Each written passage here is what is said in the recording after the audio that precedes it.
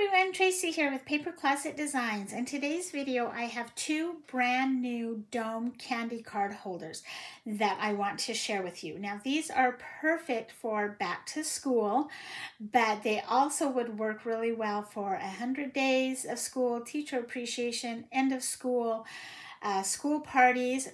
They would also work great for fall or birthdays or for kids for any occasion. They're just fun and really simple. To start off, to make these, you will need a plastic Christmas ornament. And I just buy mine at Michael's or on Amazon in the bulk. If you're going to do a lot of these, I would suggest doing them at Amazon in bulk. The craft stores will carry these year round, but especially at Christmas time, they start to really stock up. And so it's the end of August. And when I was at Hobby Lobby the other day, they were already putting out some of their Christmas stuff. And you can get these as well already. So when you find them, if you decide that you want to use these, I would get a bunch of them and stock up. You'll need 1/2 per card. So I've got one over here that I've already opened up. The 2 halves. And you'll use 1 per each card. Now, also something to note is that with my domes, these have a back opening, and there's 2 different types of back opening. You'll have one that has a pull tab or one that has a dial that you spin, and I'll show both of those to you as we are building this up. But each card comes with both options. So if you like the pull tab, doesn't matter which card you do. If you like the dial back, doesn't matter which card you use. They are both available. And then one more piece of information. I know that some of you have reached out to me and you are doing smaller holes. Your domes are either smaller or you found like the cupcake containers so that you don't have to have the backs, but they are smaller. I do have a video on my YouTube channel that shows you how to resize all of this so that it will fit those smaller domes and makes everything work. So I'll put a link to that as well. So today we are going to do an apple with the caterpillar and a crayon box. I'm going to do the apple first because it's a little bit easier, and that one we are going to do the pull tab. So on the apple, we have, let me show you the pieces and then we will assemble it as we go along. We have our little caterpillar. I cut him out of green. And we have our leaf, and I cut him out of a darker green. I have the frame that I cut out of a darker red. And then this little, it looks like a crescent moon. That is actually the whole cover for where the caterpillar is climbing out of the apple. And I also cut it out of a darker red. We have the top layer is our apple, and it has the circle and the hole that our caterpillar is climbing out of. The next layer is our apple with the stem, and it has a hole and where the caterpillar is also climbing out of. And this one you will want to cut out of whatever color you want your stem. The stem is the only piece that's going to show on this, but it adds strength to the card. This back one,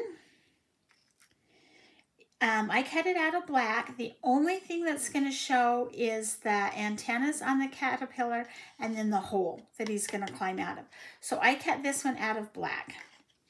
And then last but not least, on this one, because we're doing the pull tab, you have your piece with the pull tab. Now, if you are doing the dial back, you'll have this piece right here with a half circle cut out, and then you'll have a piece that goes on the back, and you'll have a dial. And I will show you the dial when we do the crayon box. So the first thing you're going to do is you're going to take this piece, and you're going to take your next biggest back piece and line it up. You want this circle where the dome's going to go over the pull tab, and this is all cut out with perforations. So don't worry about matching everything up on this side perfectly. I've made it extra big so that it'll work. You want to just line it up over that. And now we're going to take our marker, or our pencil, excuse me, and we're just going to trace that circle all the way around so that we know where to put our dome. Okay, we're going to flip it over and we're going to take this back piece, the pull tab, and I'm just going to kind of bend it a little bit. I'm not bending it all the way back, but just a little bit so that the receiver knows that that's where they're going to grab it and pull it. When we're doing the pull tab, you have to fill your dome first. So I've just got some 6-lets, and I'm going to dump those in there. I'm going to lay this on here. I don't want this tab of the ornament to be the same place as the pull tab on the card. So I'm going to kind of turn it a little bit so that it's not right on there. I'm going to just flip that over, and then I can turn it and line it up so that it is lined up right on that circle. There's the hang tab of the ornament, and there's the pull tab on the card. They're not lined up. Next, we're going to take some glue gun. Now, you want a hot glue gun. The low temperature does not work. This is a brand new glue gun from Cricut. I just got it, and I thought I would try it. We'll see how it goes. All you're going to do is you're going to run a bead of glue all the way around your dome. Don't get it on the tab.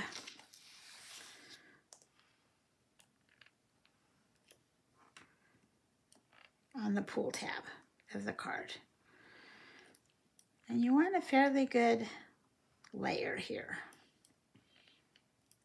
Okay, now I'm just going to set that off to the side to cool down and to dry.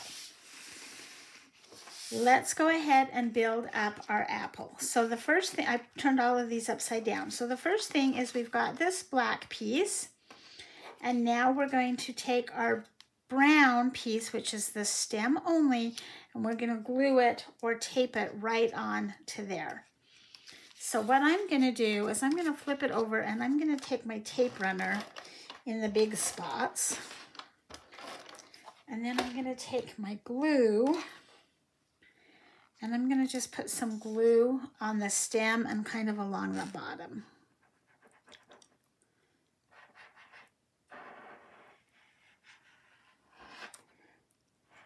You can use one or the other, or a combination of both, of the glue and the tape. And now this one lines up exactly. There's no shadow behind it. So let's start and get that stem piece.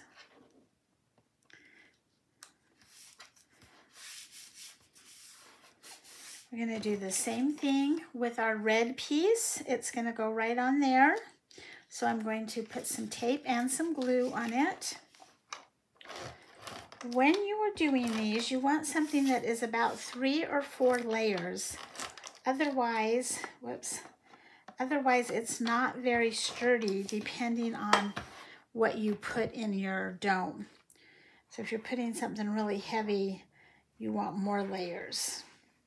I do have a couple that only have like 2 or 3 layers, but most of them have at least 3 and maybe 4. Okay, so now let's take our red piece of our apple, and again, just lay it on there.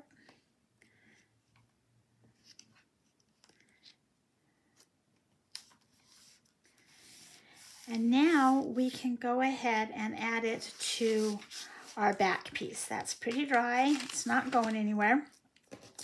At this point, you're going to add this on here, and you can either add it with just glue or tape and tape it down. Because this tab is raised, I like to use foam tape on mine. I just buy my foam tape on the roll. I think it's a lot more economical to do it that way. So I'm going to turn my back over, and I'm just going to cut some pieces. You don't need a ton of this, but you do want it so that it's not moving.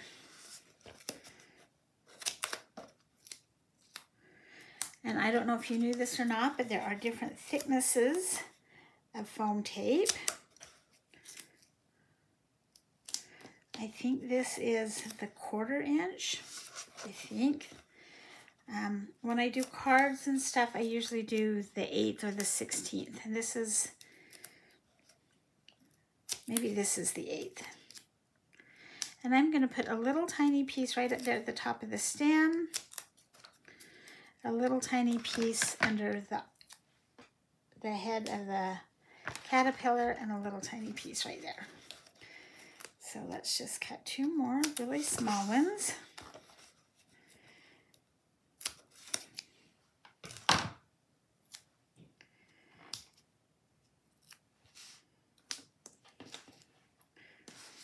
And remove the backing.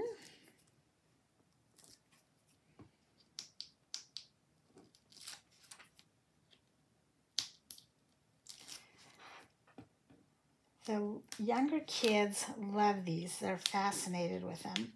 And the adults enjoy them too. They're just lots of fun. Okay, so now I'm going to just kind of put that on there. Okay. And I'm going to take my leaf, and I'm actually going to put just a little bit of foam tape on this edge and then some regular glue on the bottom, because it's going to be lifted up on here.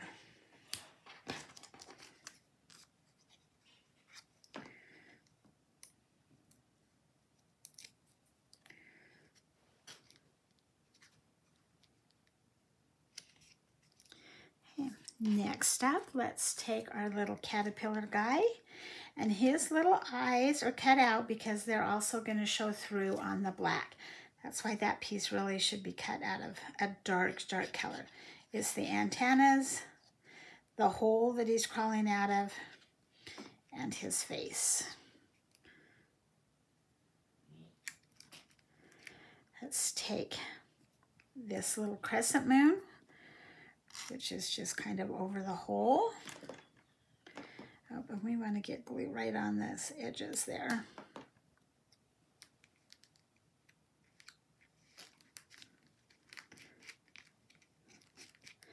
And then the frame, which is an optional piece. You don't need to put this frame on yours if you don't want to, but I kind of like the way that it finishes it off.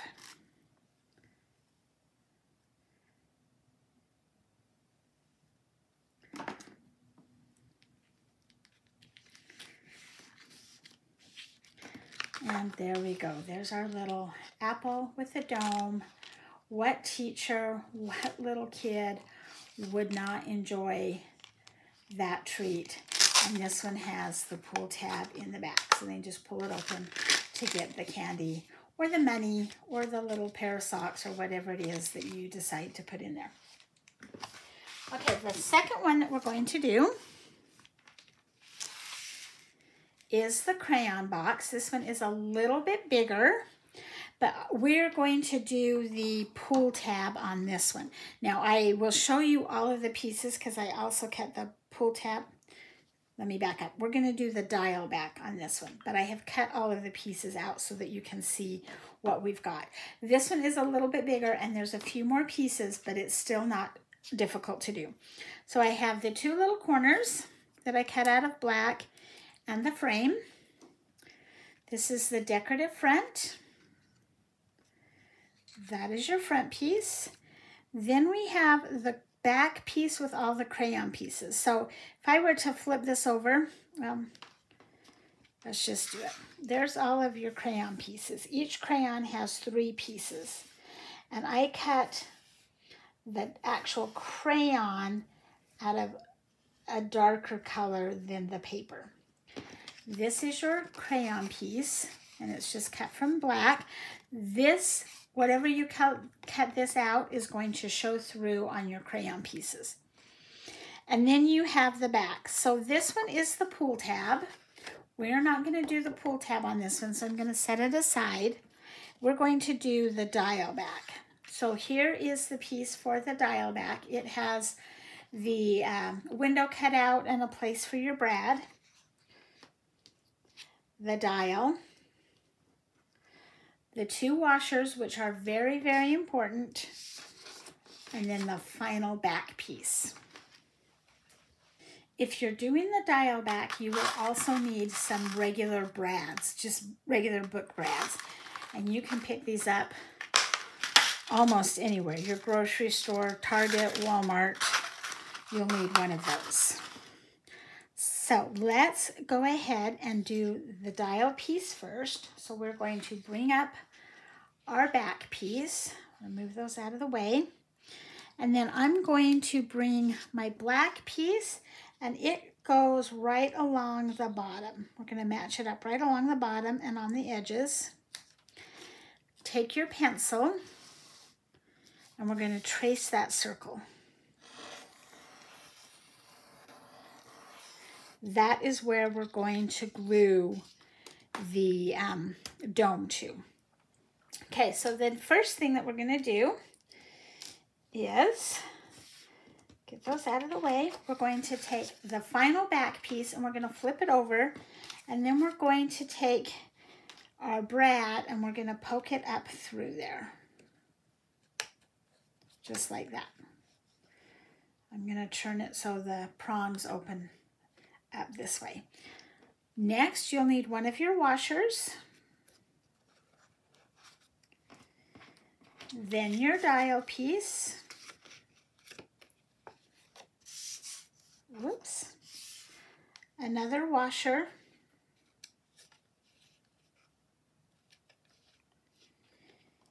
And your back piece. And you want to make sure that the circle that you traced is facing towards you. We're going to layer that, and we're going to open up the brads.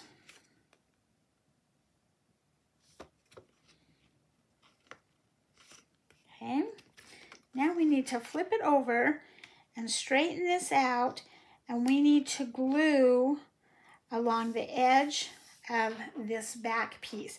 Don't glue along the bottom. Do not glue along this bottom, but we want to glue all the way around here. Let's get out my glue. I'm going to sit down so I can see what I'm doing. And I just lift it up, and I'm going to put glue right along the edge. You do not want to get it too close to the wheel, because then the wheel won't spin. Now on this top piece, because it's so long and away from the wheel, you could tape that down if you wanted to. It might give it a little bit more strength if you did that. I'm just going to go ahead and glue it.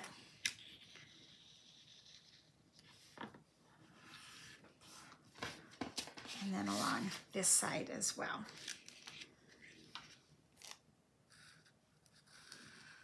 I'm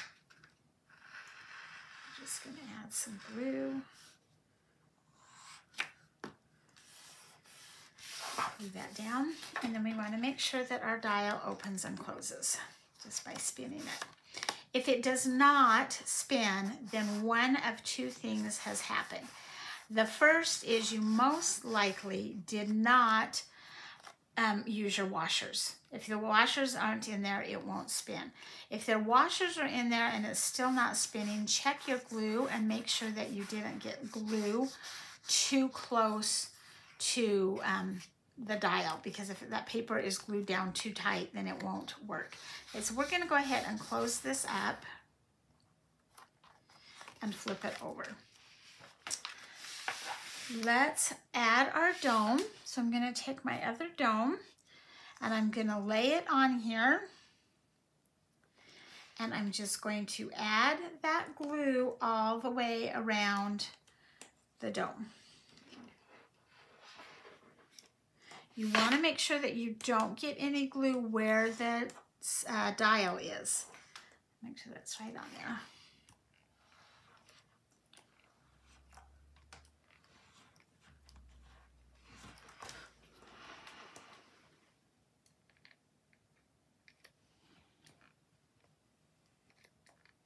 When you're doing the dial back, you don't have to fill it first, because we can open it up and fill it from the back. Okay, so I'm going to set this aside, and we're going to go ahead and build up the crayon box. So we're going to start with our black, And then we are going to add our crayon pieces. Now, like I said, I don't know how well you can see this on the camera. Let me bring the purple down. I did the purple paper out of a lighter color and the crayon out of a shade darker of each color. You don't have to do that. You could do it all out of the same shade and then maybe just ink that, or it really doesn't matter. So we're going to start with the top piece, the actual crayon piece. We're going to glue it on there.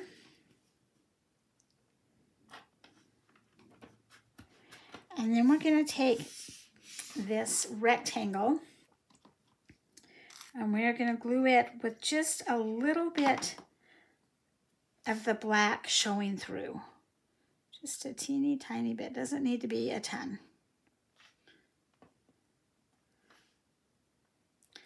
And then we can take our paper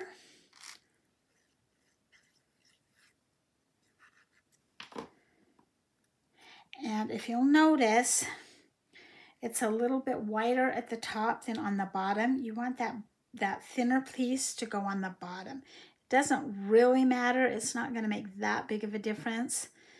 But if you do them all going in the same direction, you'll be a little bit happier. So there's our purple crayon. Next, let's do blue. You could do your crayons in any color that you want. You can put them in any order that you want.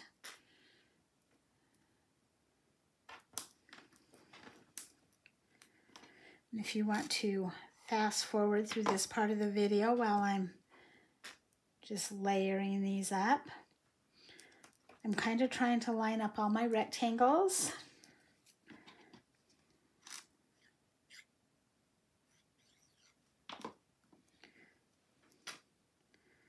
And there should be a little bit of a black space between the two crayons. And next we're going to do green.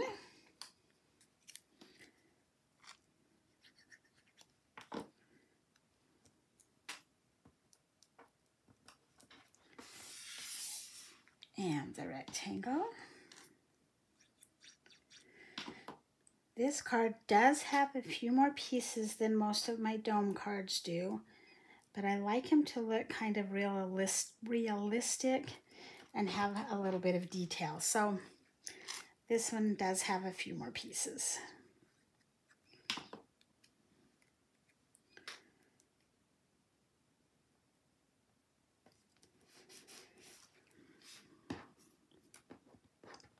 Orange.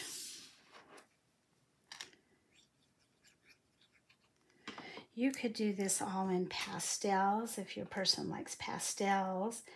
You could do it all in really bright colors. You could do it in fall colors, Christmas colors. Possibilities are endless with this little card. So fun.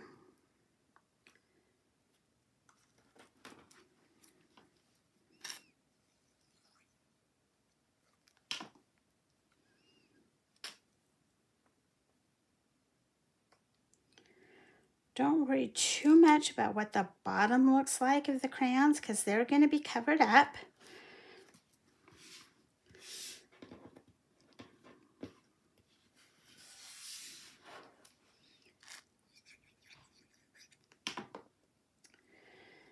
I think my little granddaughter that thinks she's an artist would love this for her birthday. I'm giving her a craft box, and I think I might just stick this as the card to go to the craft box. Every time she comes to my house, she wants to play in Grandma's room because I have all the fun stuff.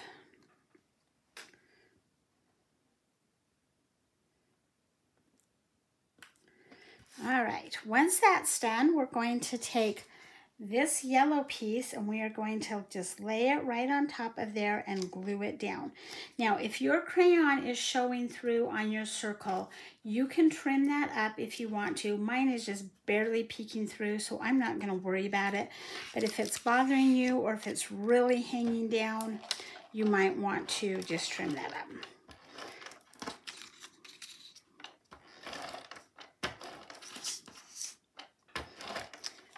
And I'm going to take my glue and make sure that we get glue right along this edge here. Okay, let's line that up along the bottom and the sides. Okay, now we can take this decorative piece and we're going to glue it down.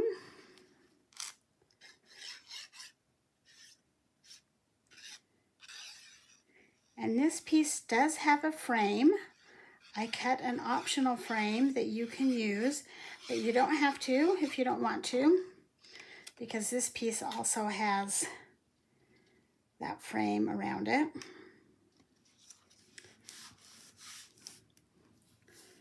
And we have the little corners.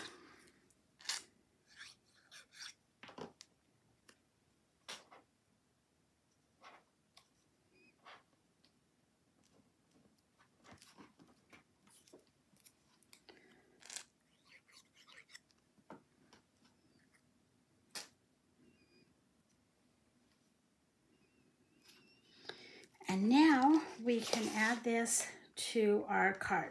So you can, once again, you can glue it down or you can foam pop dot it, which is what I'm going to do. I'm going to just turn it over and I'm going to put, I'm not going to worry about the tops of these pieces. I'm going to do kind of a long piece right along here and then a couple down the sides.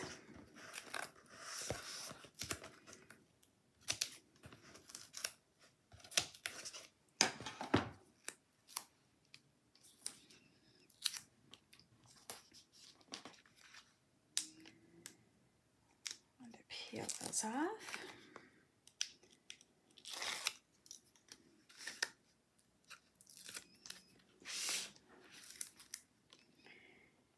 Line that up. Press it down. Oop, I got off centered.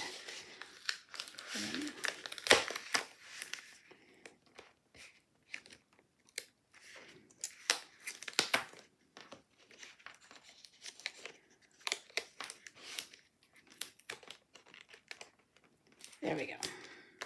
Okay, and now I can take my frame and add it on there, or you can leave it off. Your decision. I'm going to go ahead and add it on just because I've already got it cut out.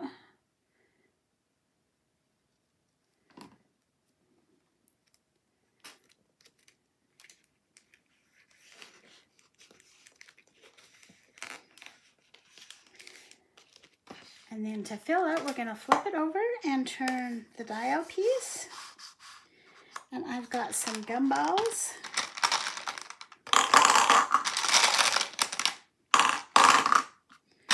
Probably have to put something different in here when I give it to my granddaughter. If I gave her all this gumballs, her mother would kill me.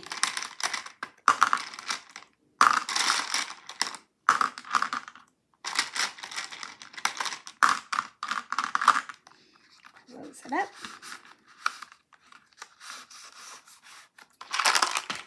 And there is our Crayon Box dome card. Isn't that fun? Thank you for joining me today. I want to explain two things on here as far as the back openings go and why you may want one over the other. Like I said in the beginning, each card has both back variations, so you can choose. The pull tab works for children or older people that have a little bit of dexterity issues because it's just really super easy to open. The drawback on this one is that once it's opened, it kind of tears your card apart. This one with the dial back is reusable. You can take a few pieces of candy out, close it up, you can reuse the card, but the spinning is a little bit harder for children with small hands. I know my granddaughter and, well, actually most of my grandkids kind of struggle with this one, at least the younger ones do. So both backs are great. You can choose which one you want. Thank you for joining me today. I hope you have enjoyed this video. Please give me a thumbs up, hit subscribe down below so you don't miss any of my videos, and have a great day.